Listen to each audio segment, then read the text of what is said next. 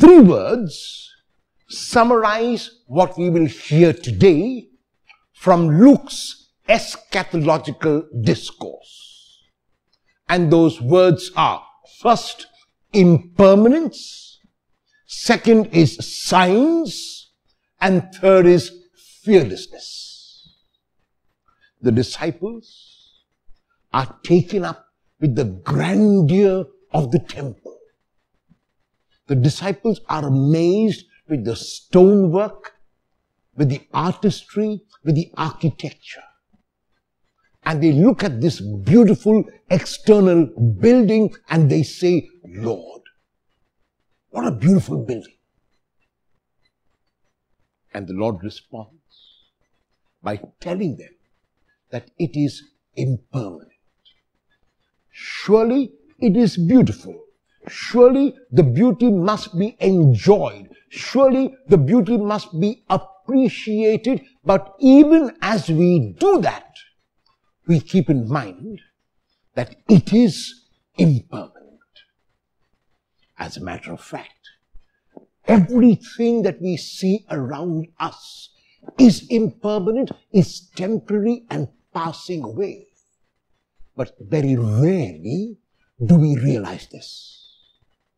And the Lord says, the end of everything will come. And so the disciples are anxious, which brings us to the second point. They want to know what are the signs that this will happen. And the signs are given every moment. The signs are given in my mortal body.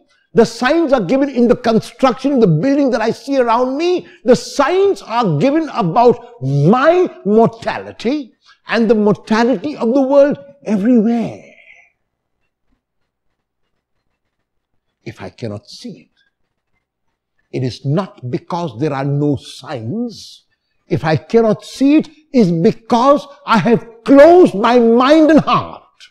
It is because I do not want to see. It is because I believe in my own immortality here on earth and the immortality of all I possess.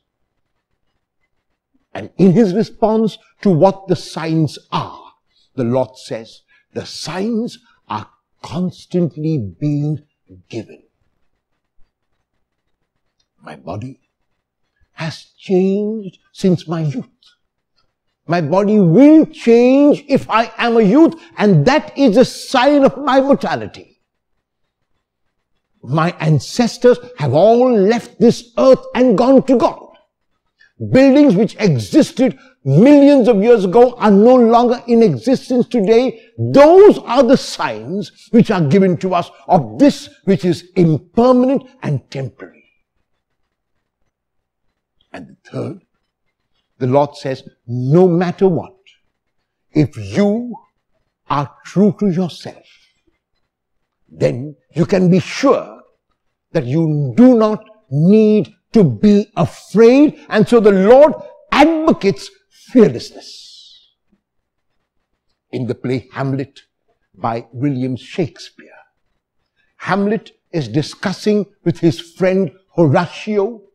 And in one of the dialogues with Horatio, father has with Polonius, says, this above all, to thine own self be true, and it must follow as night the day, thou canst then be false to anyone. If you're true to yourself, then you will never be false to anyone. And not only will you continue to be true, you will be fearless because you are true to yourself. And so the Lord is inviting us in the reading of today to first of all realize that we are impermanent and so is everything around us. And that is why we live now as if it were the last moment of my life. The Lord is asking me to look around and see the signs of my mortality, and the mortality of everything around me is constantly being given to me. And even in the midst of my mortality, I am fearless because I am true to myself. Are you frightened of what is going to happen in the future? If you are, will you make preparations for your future now?